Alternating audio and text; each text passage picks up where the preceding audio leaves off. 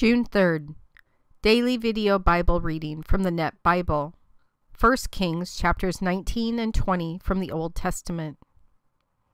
Ahab told Jezebel all that Elijah had done, including a detailed account of how he killed all the prophets with the sword. Jezebel sent a messenger to Elijah with this warning: "May the gods judge me severely if by this time tomorrow I do not take your life as you did theirs." Elijah was afraid, so he got up and fled for his life to Beer Sheba in Judah. He left his servant there while he went a day's journey into the desert. He went and sat down under a shrub and asked the Lord to take his life. "I've had enough. Now, O Lord, take my life. After all, I'm no better than my ancestors." He stretched out and fell asleep under the shrub. All of a sudden, an angelic messenger touched him and said, "Get up and eat." He looked, and right there by his head was a cake baking on hot coals and a jug of water. He ate and drank and then slept some more. The Lord's angelic messenger came back again, touched him, and said, "Get up and eat, for otherwise you won't be able to make the journey." So he got up and ate and drank. That meal gave him the strength to travel 40 days and 40 nights until he reached Horeb, the mountain of God. He went into a cave there and spent the night. All of a sudden, the Lord spoke to him. "Why are you here, Elijah?" He answered, "I have been absolutely loyal to the Lord, the sovereign God, even though the Israelites have abandoned the agreement they made with you, torn down your altars, and killed your prophets with the sword. I alone am left, and now they want to take my life." The Lord said, "Go out and stand on the mountain before the Lord. Look, the Lord is ready to pass by." A very powerful wind went before the Lord, digging into the mountain and causing landslides, but the Lord was not in the wind. After the windstorm there was an earthquake, but the Lord was not in the earthquake. After the earthquake there was a fire, but the Lord was not in the fire. After the fire there was a soft whisper. When Elijah heard it, he covered his face with his robe and went out and stood at the entrance to the cave. All of a sudden a voice asked him, "Why are you here, Elijah?"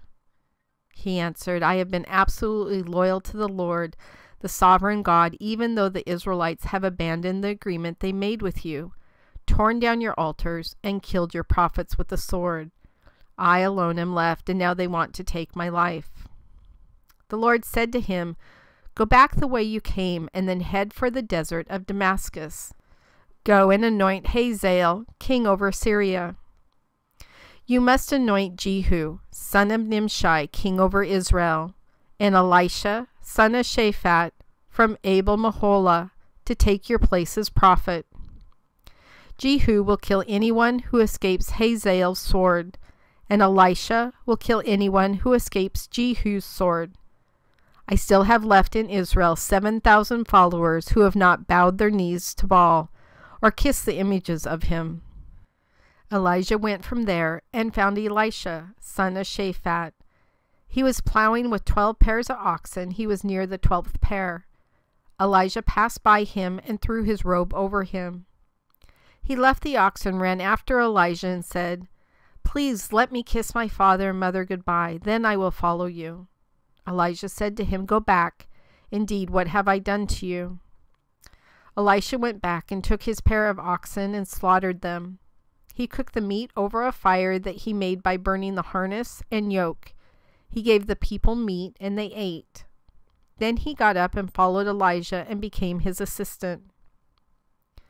Now King Ben-Hadad of Syria assembled all his army, along with 32 other kings with their horses and chariots. He marched against Samaria and besieged and attacked it. He sent messengers to King Ahab of Israel, who was in the city.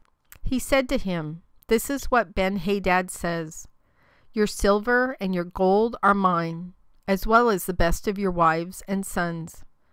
The king of Israel replied, "It is just as you say, my master, O king. I and all I own belong to you." The messengers came again and said, "This is what Ben-Hadad says: I sent this message to you. You must give me your silver, gold, wives, and sons."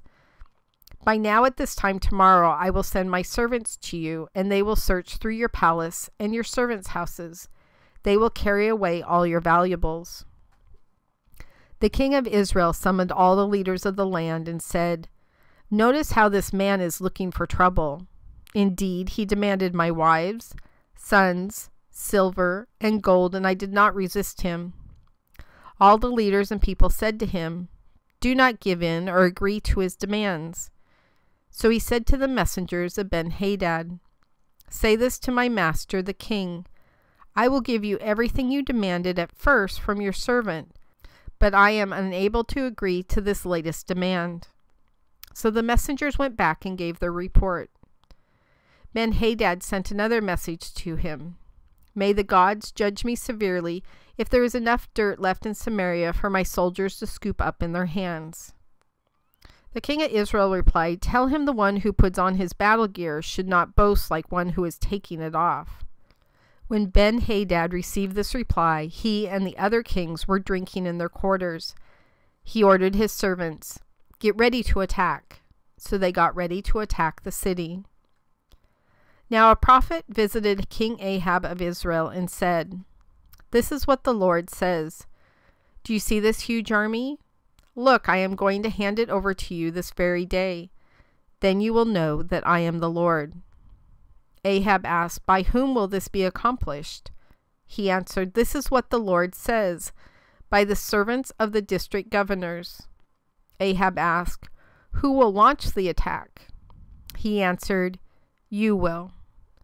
So Ahab assembled the 232 servants of the district governors. After that he assembled all the Israelite army, numbering 7,000. They marched out at noon while Ben-Hadad and the 32 kings allied with him were drinking heavily in their quarters. The servants of the district governors led the march. When Ben-Hadad sent messengers, they reported back to him, "Men are marching out of Samaria." He ordered, "Whether they come in peace or to do battle, take them alive." They marched out of the city with the servants of the district governors in the lead and the army behind them. Each one struck down an enemy soldier. The Syrians fled and Israel chased them. King Ben-Hadad of Syria escaped on horseback with some horsemen. Then the king of Israel marched out and struck down the horses and chariots. He thoroughly defeated Syria. The prophet visited the king of Israel and instructed him, "Go, fortify your defenses. Determine what you must do, for in the spring the king of Syria will attack you."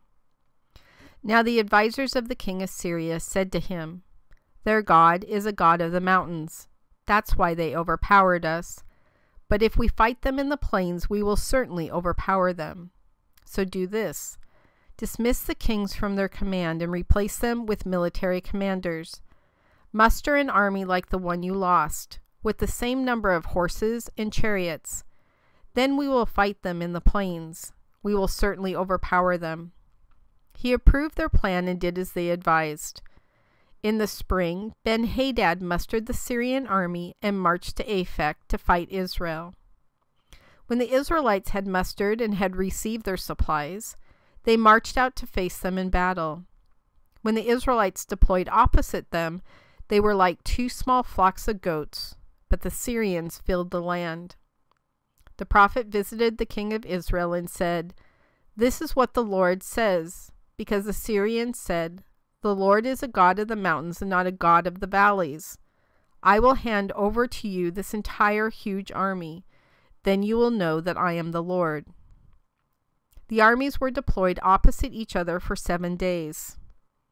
On the 7th day the battle began, and the Israelites killed 100,000 Syrian foot soldiers in 1 day. The remaining 27,000 ran to Aphek and went into the city, but the wall fell on them. Now Ben-Hadad ran into the city and hid in an inner room. His advisors said to him, "Look, we have heard that the kings of the Israelite dynasty are kind. Allow us to put sackcloth around our waist and ropes on our heads and surrender to the king of Israel. Maybe he will spare our lives." So they put sackcloth around their waist and ropes on their heads and went to the king of Israel.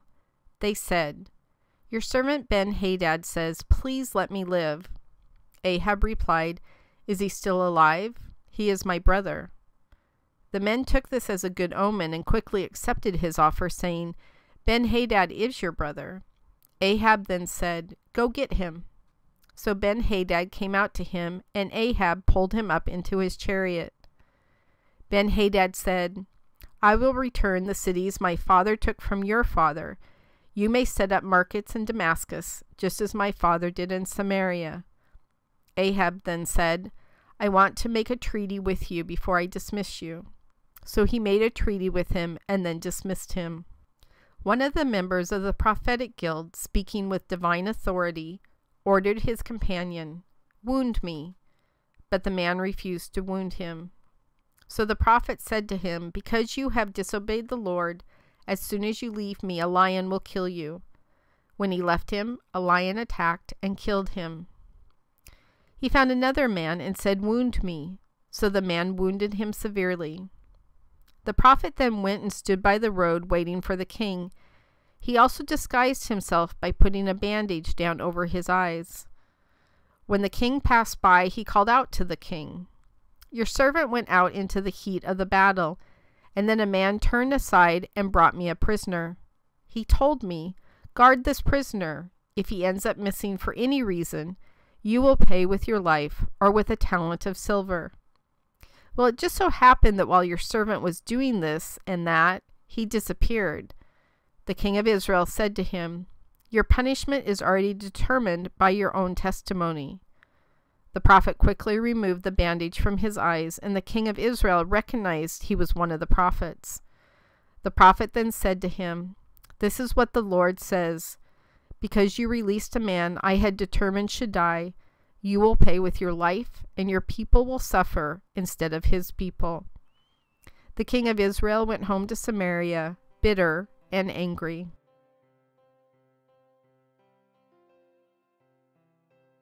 God, thank you for the story of Elijah. I think sometimes when we're going hard for you, when we're on fire for you, when it's all about you and we think we're just taking all the right steps, somebody like a Queen Jezebel will come into our life and make us forget everything that we know, all of the faith that Elijah had, his strength in you, God, his belief in your power and your sovereignty. In just a split moment, completely went away.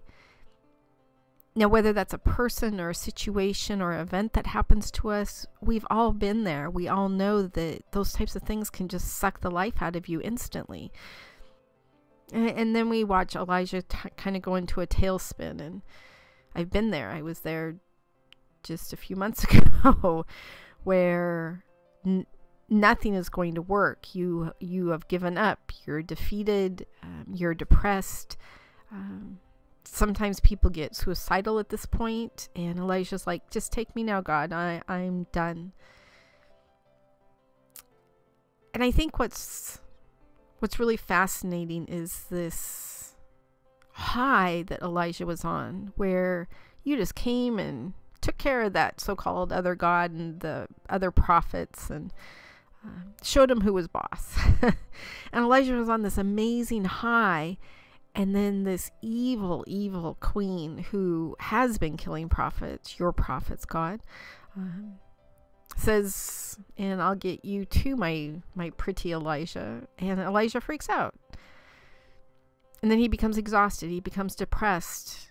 And then I think what is fascinating is as you send your messenger into his life to say, "Hey, God's coming," first and foremost, there's a big wind, big, loud wind. And then there's a great, big, huge landslide.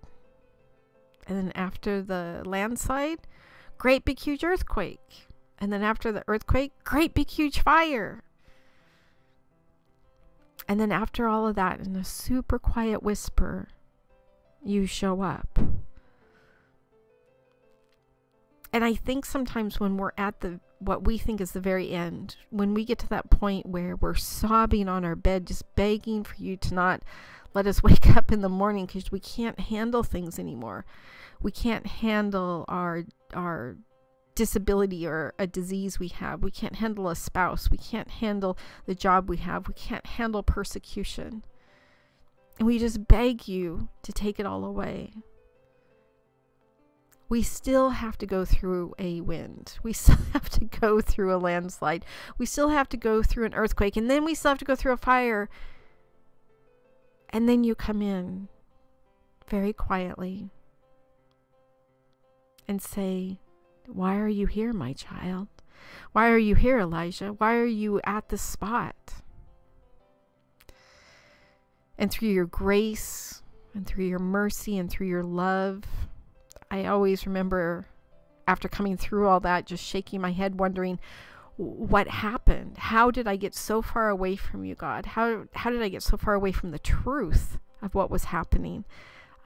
How did I get so incredibly micro-focused on just one event, or in Elijah's case, this one queen? And I forget the totality of your sovereignty, forget the totality of your control of this world. And I get completely lost. And then in your gentleness, you kindly remind me, why are you where you're at, I'm right here with you. Let's find your way back. Let me help you. And we work back to the spot we were so that that relationship can continue to grow. God, today I do thank you for the windstorms. I thank you for the landslides. There's been a few lately. I thank you for the earthquakes. Those were last year. I thank you for the huge fires, because those shape and develop and grow my relationship with you. Not a big fan of going through those things. They're really, really hard, but it's also when I grow the most as your child. What is my biggest blessing, though, is after going through all of those, is the fact that your voice is there. It hasn't gone anywhere. You haven't gone anywhere. You are still there for me. You always were there for me until I could dig myself out of this hole that I found myself into. God, thank you. Thank you for the gentleness of your voice when we have pushed you so far, far away. And thank you for your grace and mercy as we find our way back to you after the fire. In your Son's name I pray. Amen.